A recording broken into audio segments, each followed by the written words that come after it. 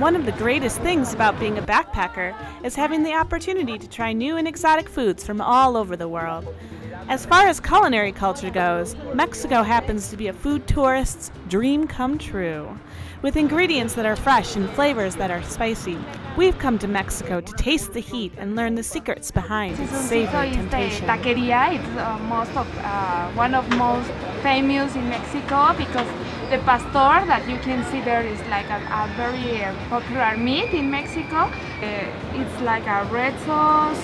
Well, we have different kinds of chilies, but most popular are the green sauce, red sauce, and morita or Morita? Morita is the name of the chili. This is spicy. It's kind of guacamole, but it's not without avocados. But my favorite thing in this place are the beans. Woo!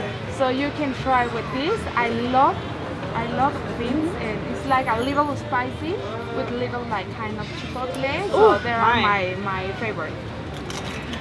That's good.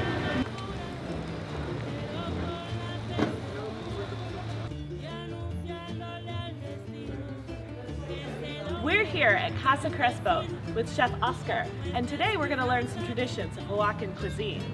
First, we take a stroll through one of Oaxaca's marketplaces to learn more about the many fresh ingredients that serve as the building blocks for traditional Mexican cuisine.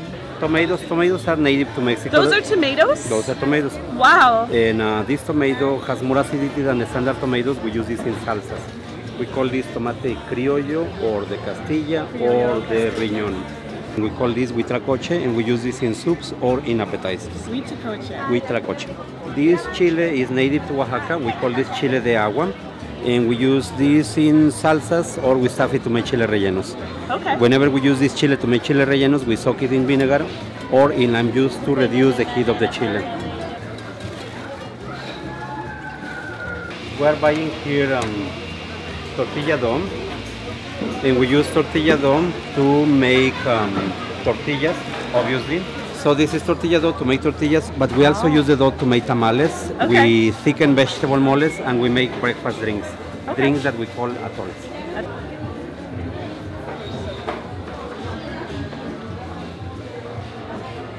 And we use this tortilla in appetizers.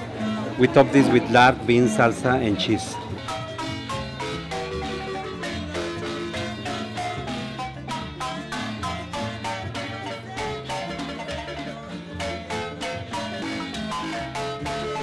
The chilies that you see here are native to Oaxaca. Okay. The first one is called chilcostre chile. So we use this in yellow mole, and we use this in salsas. Costeño amarillo, we use this in salsas or vegetable moles. The chile that we use in the black mole. This chile comes from a poblano chile. I'll show you the poblano chile. And we use this in dark moles. Okay. Ancho chile. Why do you go to the market every day? Well, it's because some of the ingredients or many of the ingredients have to be fresh. Yes. For example, if you want to do something with the squash blossoms, they have to be fresh. They cannot be frozen. Really? It's impossible to frozen. Okay. And the flavor is completely different. Yes.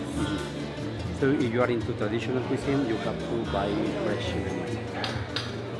The drinks that we see here, from the tamarind one to the end, are called aguas frescas, fruit drinks. And fruit drinks are a mix of water, sugar, and fruits. Okay. And you can use any fruit except the ones that oxidate, like bananas or pears or apples. We don't use them in this type of drinks. And then candied fruits that we boil with sugar and cinnamon, figs and apples and plantains, even chickpeas. Entonces nomás su pechuga, verás.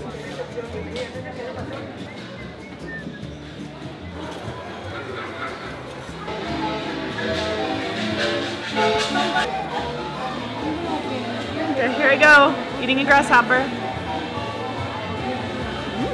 It's spicy. Little chipotle? There's chile, yes. These tortillas are called trayudas. They have a very leathery texture. We call trayuda de tortilla, but also a dish that we make with this type of tortilla. We top it with lard, beans, salsa, and cheese. And these tortillas are called blandas. This leaf is called chepil. Chepil. And we use this leaf to flavor rice, tamales, and soups. These flowers are from big beans. We call them flor de frijolón.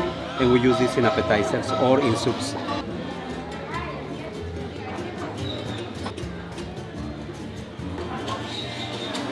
That grasshopper was actually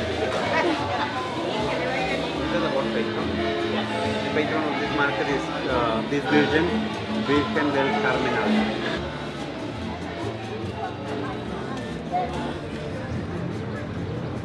This place is called Molino, and in here we grind all ingredients for moles, salsas. Oh, okay. People bring their own ingredients and they grind them for you. Really? How great is that? So I brought the boiled corn, and they are going to grind it to make the tortilla dough. Oh, so we're making our own maize. We are going to make our own dough. Wow.